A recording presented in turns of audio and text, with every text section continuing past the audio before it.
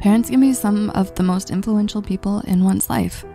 However, it's a whole new ballgame if one or both of your parents happen to be narcissistic, because then it's all about the narcissist.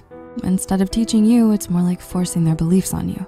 And when you don't agree, they may belittle you, causing you to believe pretty awfully untrue things about yourself. Let's chat about 7 beliefs that you may have if you were raised by narcissistic parents. Number 1, I'm not good enough.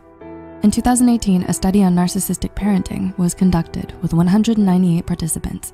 Of those 198, 106 believed one or both of their parents to be narcissistic. Also, these 106 participants had significantly higher scores relating to depression and lower scores related to self-esteem than the other 92 participants. What does this mean for you? Narcissism in parents can lead to children displaying signs of depression or depression paired with low self-esteem. So it is possible that such diagnoses can be the result of narcissistic parenting. Number 2, if I don't have your approval, I'm wrong. With a narcissist, whatever they do and however they do it is the correct and best way to do that thing. If Ariel were a narcissist parent, she'd insist everyone who brushes their hair with anything but a dingle hopper is wrong. When a parent is narcissistic and they see you doing, saying, or even believing something different than they do, kind of like with boundaries, the narcissist will do or say anything to get you to abandon your way of doing things. The narcissist likes to make you into almost an extension of them, no separation. So when you're just using alternative ways of doing or living, to them, you're telling them they're wrong. A narcissist can't handle this made-up feeling of rejection, so they place that wrongness on you. Number 3, I am everyone's caretaker. When a parent is narcissistic, it's their world. We're just lucky to live in it. That need to be the center of attention reverses the typical parent-child role. This results in the child becoming a caretaker and tending to the parent and their emotions like a parent should. Author and PhD Marjalis Fjellstad states in her book, Stop Caretaking the Borderline or Narcissist, How to End the Drama and Get On With Life, that you may recognize this person in your friend group as the mom or dad of the group. They're driven by the belief that they need to care for everyone around and make everything okay. This can be the result of a narcissistic parent ignoring you and tending to themselves or forcing you to parent them. Number 4, I need to be more than I am. A narcissistic parent puts value on you for what you do rather than who you are. They may praise you and how you get all A's in class to other parents. But when you look closely, they're not saying how proud they are of your intelligence. They're saying they're proud of you for performing well and making them look good. This belief that you're only good when doing or accomplishing is ingrained in the child early on. So as you grow older, this belief that you're valued only for your accomplishments turns into perfectionism. This can lead to an unhealthy attachment style in future romantic relationships. But the truth is, you're not loved for what you do. You're loved for who you are.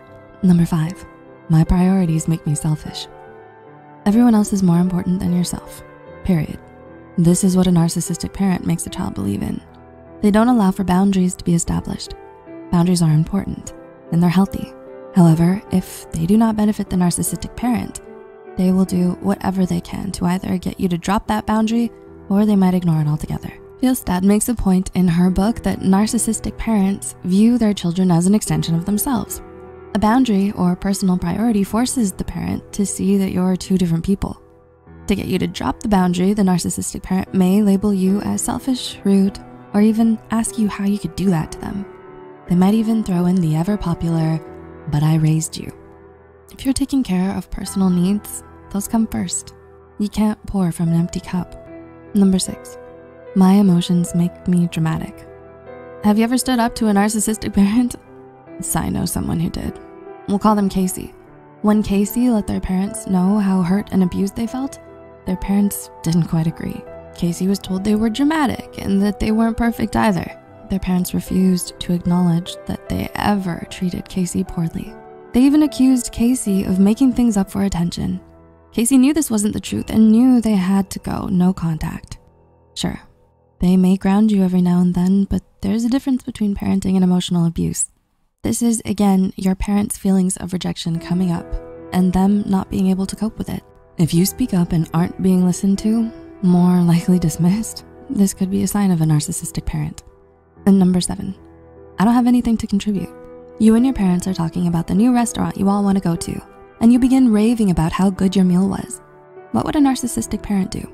If they don't agree, they may tell you that your palate is awful or you don't know food. They're quick to negate and oppose anything you might be saying by making you question your own self. Whether you're talking about contributing to a cause, a conversation, a group project, or a romantic relationship, the narcissist needs to always be the best. The number one, the head honcho. It can be about any topic, but if the narcissist feels undermined or intimidated by you, they'll make you feel like you have nothing of value to add to any situation you're in, which isn't true at all. Remember, when a negative thought pops up, ask yourself, whose words are these? Are they mine or my parents'? Having narcissistic parents can really take a toll on you, especially in adulthood. The earlier you notice the signs, the quicker you can begin your healing journey. Take it from someone who is literally living this healing journey right now. It is possible to get to a better place. It may mean something different for everyone, but it is possible. Thank you for watching. As always, keep an eye on Psy for more Psych2Go content. Need more information on narcissism? Check out 5 Signs of Narcissistic Abuse.